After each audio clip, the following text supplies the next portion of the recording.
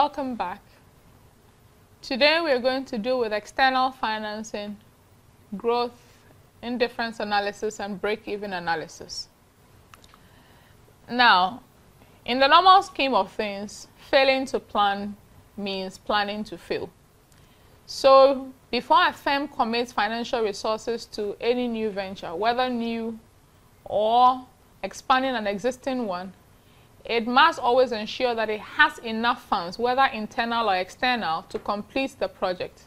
And it must also know when it is starting a new project or when it's expanding, the minimum levels of revenue generation that will ensure that the business is afloat and will bring in profits. This session will therefore walk the students through techniques like growth and external financing, indifference analysis, and break-even analysis.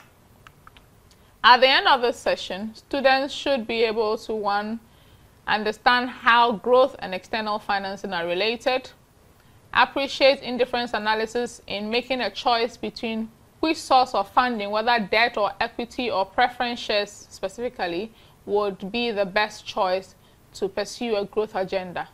Understand break-even analysis and also be able to use break-even analysis to make business decisions for profit. Now, the main topics we'll look at will be the external financing and growth and the indifference analysis, as well as break-even analysis. Now, let's start with external financing and growth. Now, from our previous session, we're able to determine based on our financial planning model that there may be the possibility that we may need external financing to grow or pursue an expansion agenda. Now, normally at low growth levels, internal financing, that is retained earnings, is usually enough to sustain a firm's growth spurt. Now, when growth rate begins to increase, internal financing is usually not enough, and the firm will have to go to the capital markets. Now, when you're able to examine the relationship between your growth potential and the external financing required, it helps very much in your long-range planning because it's a very useful tool in determining at which point on your growth trajectory you may need to go out there to borrow and how much you may need to go out there and borrow.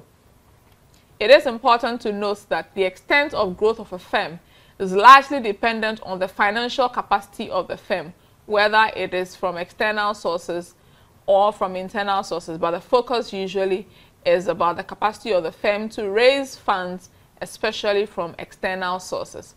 So firms that are normally constrained in terms of access to external financing can therefore only grow as much as the retained earnings they have available for expansion.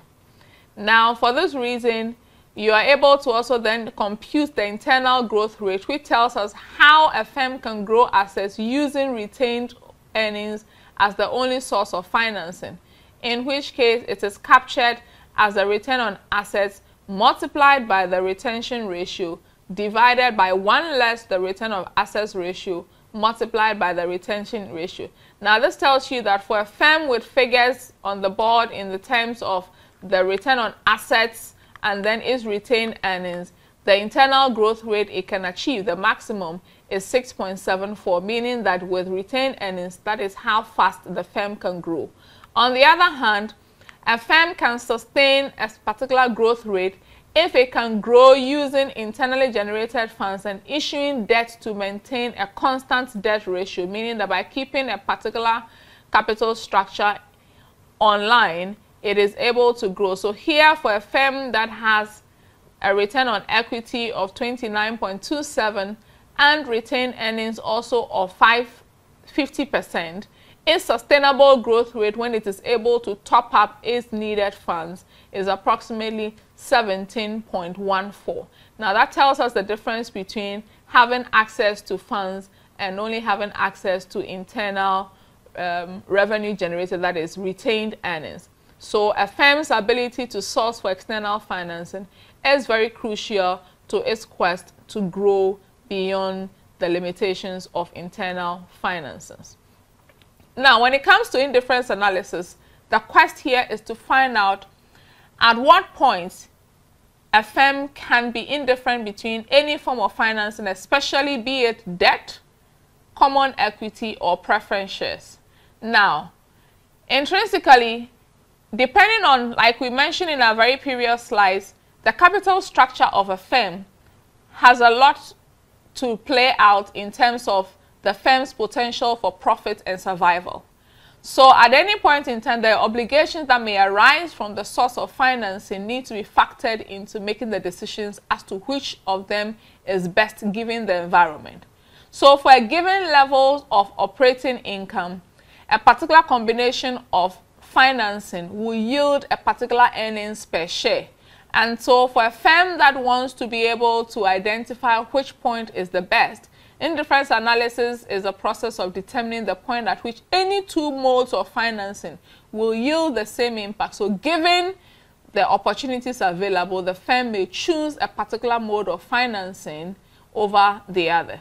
The value therefore lies in your ability to forecast ahead of time which mode of financing will deliver the best in terms of shareholder wealth maximization, which is the ultimate goal of the financial manager.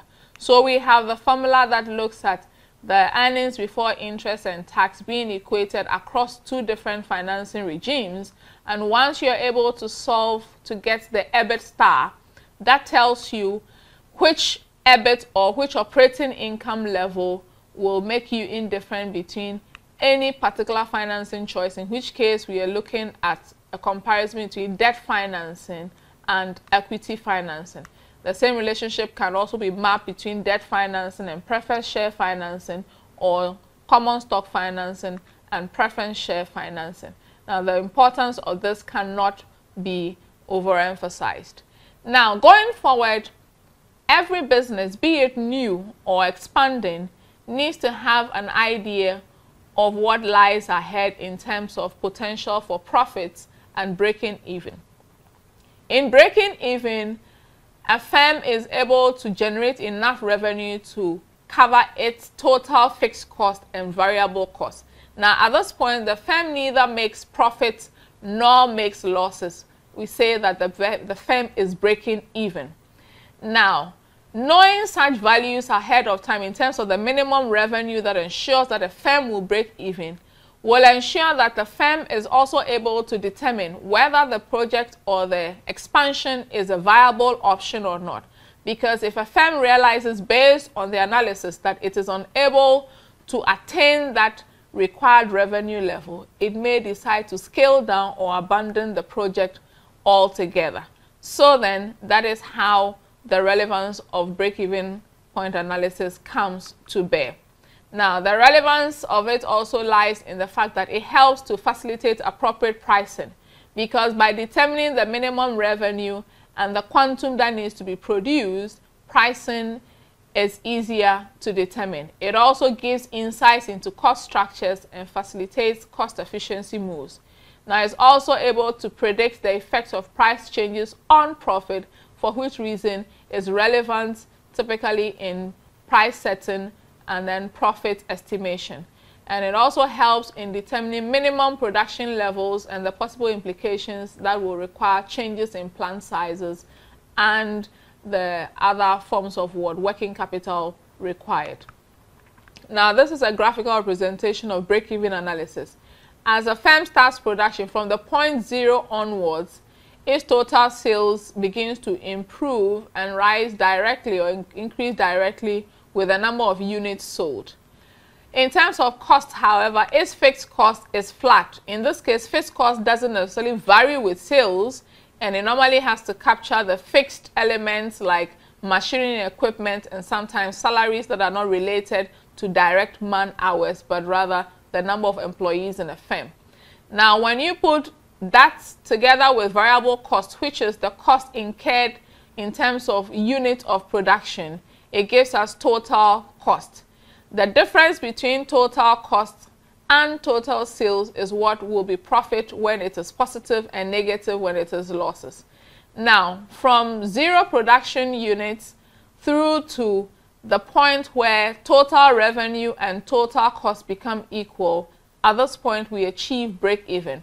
Now, any point before the break-even point is a loss-making region for the firm, and the point beyond break-even onwards is usually a profit-generating portion for the firm. So every firm needs to know to a large extent what minimum number of units or total revenue it must generate in order to begin to move into a profit-making region. And so we have the mathematical representation of what we have on the previous slide that looks at equating total revenue to total cost and therefore solving to come out with the minimum requirements in terms of quantity of production to achieve break-even. And when there's a need to add profit, this is added to the function, therefore to ensure that for a particular given level of profit, the firm is able to determine the minimum quantity of produce or the minimum revenue level it must generate to achieve that. Now the caveat, in both the financial planning process, especially in the use of break-even analysis, the output is only as good as the input. So therefore, if you make unrealistic assumptions, being overly optimistic and having inappropriately defined relationship in terms of your cost item, the defined relationship will yield useless output and will have no relevance for the strategic financial planning process. Now take notes to look at your reading list and then begin to practice more on the relevance of the items we have just studied. Thank you, and I hope you enjoyed your session.